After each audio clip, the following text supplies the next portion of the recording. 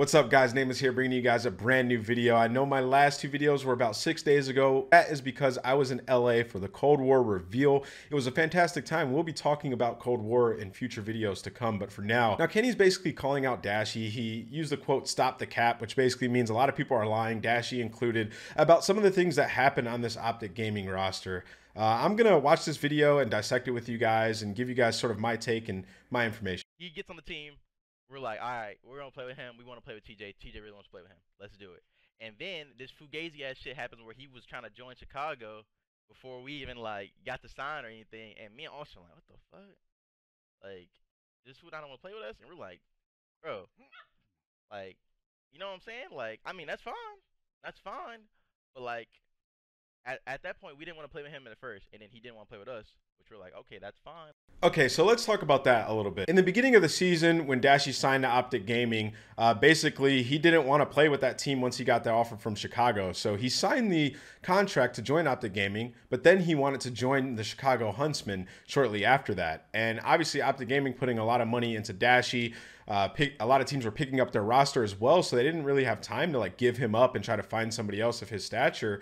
So Dashy put them in a tough situation because, you know, on one hand, it's like we want to play with this guy, he's fantastic, but he doesn't want to play with us. And going into the first year of franchising, you don't want to start off on a bad foot like that, right? So think about it from the organization standpoint. We just invested a lot of money into you, man. We want you to go 100%, and we're invested into building a good, solid team around you, and you're already trying to lead. So Dashy, starting off, he wasn't very professional with the squad, obviously. If you join a team and you sign a contract, that's that. You should be committed to that year. You should be making a sound decision before you join a team to start the franchise year. That's like rule 101. You learn that as a child. You don't take things back. You say things, you mean it. And if you commit and sign on paper, you have to commit to it. So off the start, it's a little bit immature and a little bit unprofessional. Which a lot of teams actually weren't. So there's that. So we're screen for months. And we get everybody to LA. Everybody to LA. And keep in mind, I'm speaking nothing but facts. I swear on my life, nothing but facts.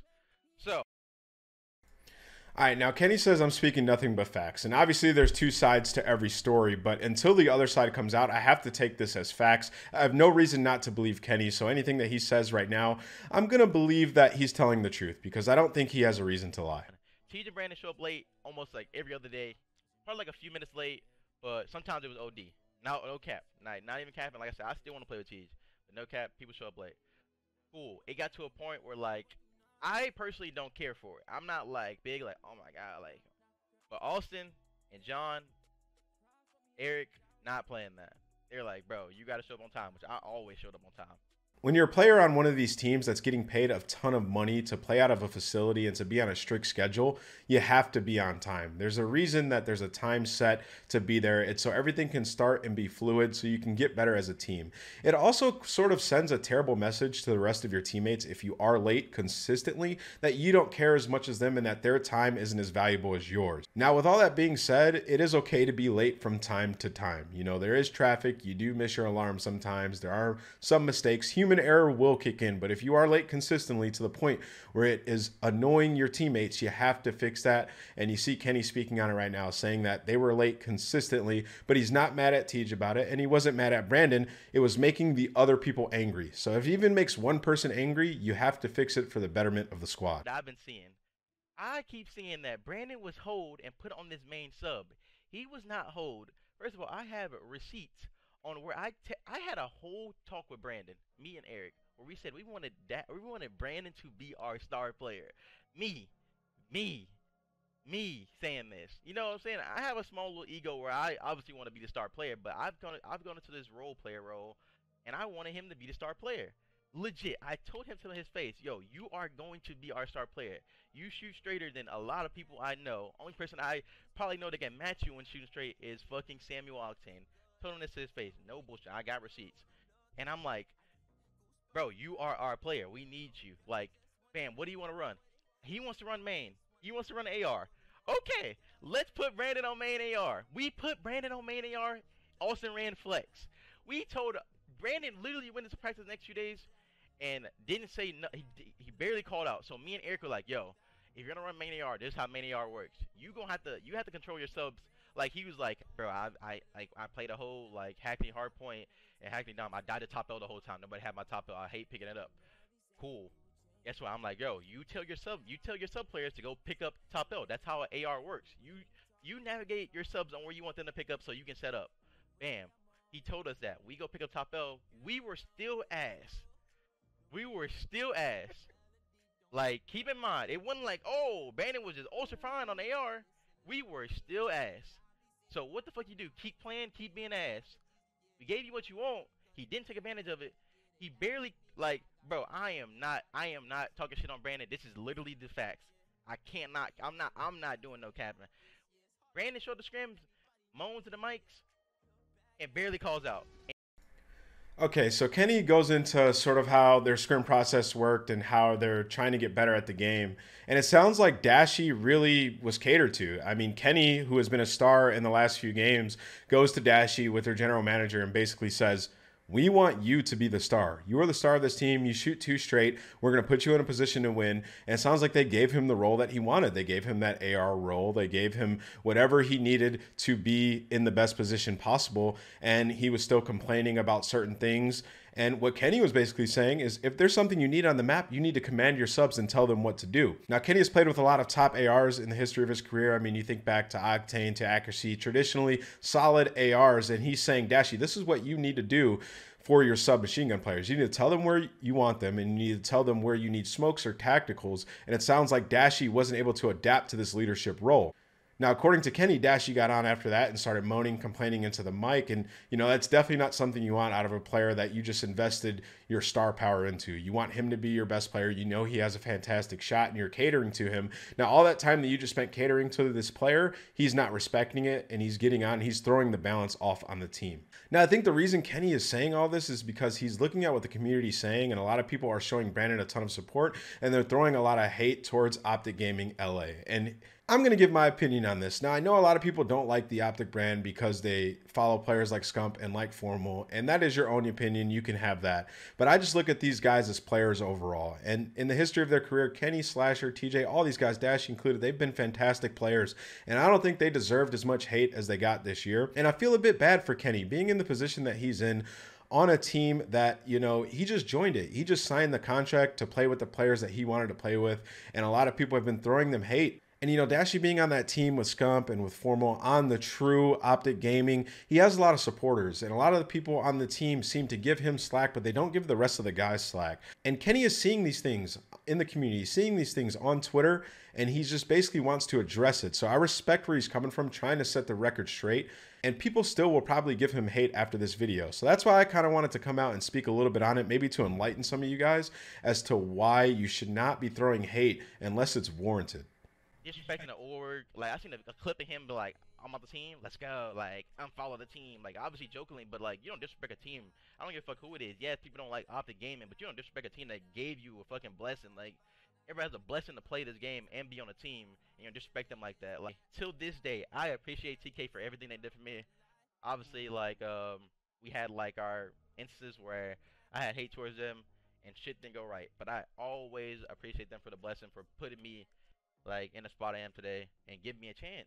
That's just now basically what Kenny's referring to is a clip where Dashy sees that he gets released from OpTic Gaming on Twitter on their social media accounts, and he responds to it by basically saying, "I'm off the team, let's go," and then he unfollows them and he does it live on stream. And Kenny's basically saying that this is very disrespectful to a team that just catered to you from the team side of things and also signed you to the first year and gave you a lot of money to compete. And it's sort of a slap in the face. And Kenny is saying, as a competitor, you don't do that. You always respect the people that give you a shot and that support you throughout your career. And he's saying, even though you had tough times with TK, he understands and he still respects them for giving him a chance. And I empathize with what Kenny is saying. And the reason I empathize with Kenny is because he doesn't really come out and address things like this unless he's truly passionate about it. I don't remember any time where Kenny's really been involved in some big drama or anything like that. But due to the amount of things that have been coming out about OpTic Gaming from this year, Kenny thought he should speak out. And I really respect what he's doing right here. why. This is the funny thing. Me and Austin can complain the whole year about factual shits. Servers hold us, and nobody agreed to the last event. Servers hold us, nobody lists us, shit like that. We get fucking roasted for it. But Brandon don't like the game, So it's okay for him not to play the game or try and practice. And this is an excuse for people. I'm actually mind blown that that's a thing. And it actually like is so tilting when people say that, because if I didn't like the game, nobody cares. Can you suck? So what Kenny's referring to is that him and Slasher have been vocally outspoken about why they dislike MW and that they didn't like the game, but they still grinded and put in a lot of work, and you could see it through their progression in the year. A lot of people give Dashy slack for not liking the game, and that's why he wasn't as good at this one as he was at Black Ops 4. And he's come out and said, you know, once he was on the bench that he didn't like MW and he wasn't able to put his all into it. But for him, it's sort of this caveat that it's okay for him to not like the game, but for Kenny and Slasher, it's not okay, and that they should be grinding hard because they're getting paid a lot. Well, I agree with Kenny in that every player should be treated the same. Now, I do agree with Kenny. Everybody should be treated equally. All the players, you know, when they're coming out and they're being outspoken about the game, you should judge them by their performance and by how hard that they work. You shouldn't judge them by what they're saying on social media unless it's overboard. But in particular, a player like Slasher and a player like Kenny, they will roast the game and they will talk crap about it, but they will still go very hard in practice. And I know this because their performance got better throughout the year. They were putting in time every single day. And like Kenny said, him and Slasher were never late for practice. So that's something to think about, guys, because you do see it in the community. Some people get passes and some people don't. And I don't think that that's okay. I think every player on our team tried to smoke. I think Cap had to smoke when he was on our team. I had to smoke. TJ had to smoke. Fucking him, he had to smoke. Jobs that came out with the smoke on our team, like, you know what I'm saying? Like, ain't nobody hoeing nobody. We're trying to do what works for our team. Literally during the whole season, I'm trying to get myself benched so our team can win. No bullshit. Me, Austin, everybody's trying to get benched. So we're trying to get our team to fucking win. I don't give a fuck about all this like fan shit. Obviously, I care for my fans, but I don't care for like when I'm losing, bro. All I'm focused on is trying to get my team to win. And rather that be me be ass. Like, I wasn't good this year, not gonna lie. So yeah, put me on the bench. If that makes our team better, put me on the bench. Wow. So what Kenny just said was very powerful. So what he's basically saying is all he cares about is winning. And while he does care about the fan support, he doesn't care about what the fans will say. And he was willing to bench himself so that their team could get better. And he was saying with the sub smoke, how Dashy came out and said that it was frustrating that they had him running that and sort of laughed about it. Every single player tried it on their team. They were trying to get better as a squad, and that's what a team does. Everybody will try it out till you find the formula that works best for you. And for OpTic Gaming, you could see that this frustrated them throughout the year, and then this is what led to Dashy being benched on the squad, and that he wasn't a team player. When your team is struggling, you have to all five come together and come to agreements as a unit to get better. That is the only way you're going to get better, is if you are on the same page. Now that's going to conclude the video, but pretty much at the end, Kenny talks about how Dashy came in and saved the day, and he shows him a lot of love for that. But he said the reason that he's addressing this is because of all the lies and the perception on social media that the team wasn't catering towards Dashy, or that the team wasn't supporting him or putting him in the position to excel. And he wanted to address all that because he's seeing a lot of lies on social media, and rightfully so. I think Kenny was in the right to make this video to set the record straight. He said that usually he wouldn't speak out, but he has to when there's a situation like this and people are lying on his name. Now, I think it's the best bet that these guys never team again, given that the year did not go well. And I do hope that Dashy can find more success next year on his new team, improve as a teammate, start being on time, and be a little bit more professional. I think that there's a lot of players that can take a lesson from this video and what Kenny was saying, that when you're on a team that's struggling, you have to go above and beyond to get better. You have to be the best teammate that you can be when your team isn't good. Now, it's all fine and dandy to be a fantastic teammate when your team is winning, but what do you do when your team is struggling? And I think that this showed a lot about Dashy's character this year, and he has a lot to work on. Now, with all that being said, thank you guys for watching the video. Hopefully you guys enjoyed it. I will be back with more of these very soon. And this one, I try to give more insight and more of my opinion. I will be doing that more in further videos to come. But make sure you guys turn that notification bell on. Make sure you like the video and leave a comment with any suggestions. I'll see you guys next time.